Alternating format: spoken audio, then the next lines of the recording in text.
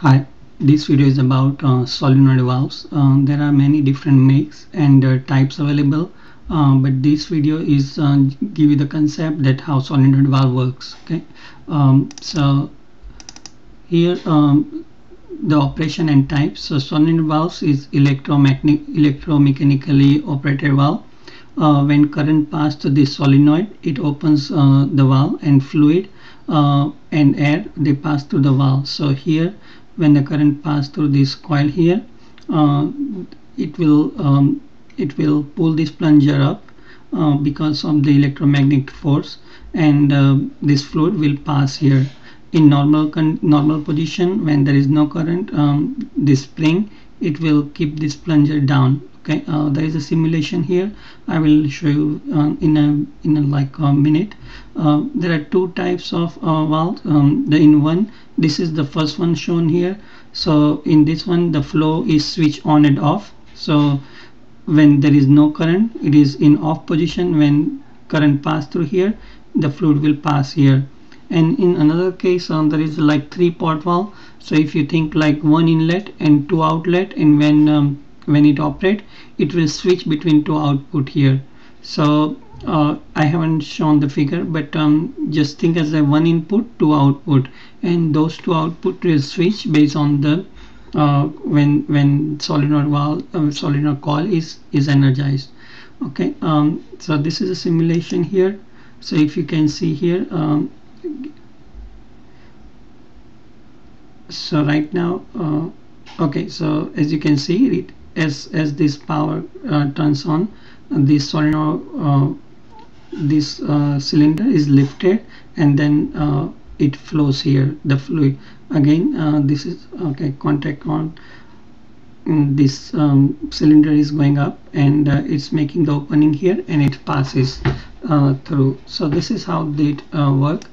Now where it is used, they are used in fluid power pneumatics and hydraulic system to control cylinder, fluid power motors, or large industrial valves. If you have like a sprinkling system at home, they use the sprinkling system, this kind of solenoid valve as well. So you put the timer, and you want to run water between, let's say in the night, 8 o'clock and 5 minutes. You just set that timer, and then the solenoid valve operate automatically, and it sprinkle the water in the grass. Is used very heavily in textile industry and in robotics. Domestic washing machine and dishwasher, they also use them to control the water in the machine. They also use in dentist chair to control the air and water flow. So they use the solenoid valve. In the paintball industry, solenoid valve are usually referred to simply solenoids. They are commonly used to control large valve used to control propellant, usually compressed air or CO2. So this is the compressor look like. This is just one of type. There are like many centrifugal, reciprocating, different types of compressor available. This one look like the reciprocating here. So the top portion is a compressor. This is the motor here. So motor will run this compressor. Compressor will take the air, and it will produce the compressed air. And this is the tank here where the compressed air will be stored. This is a pressure switch. This pressure switch will control this motor on and off time. And this is the outlet here.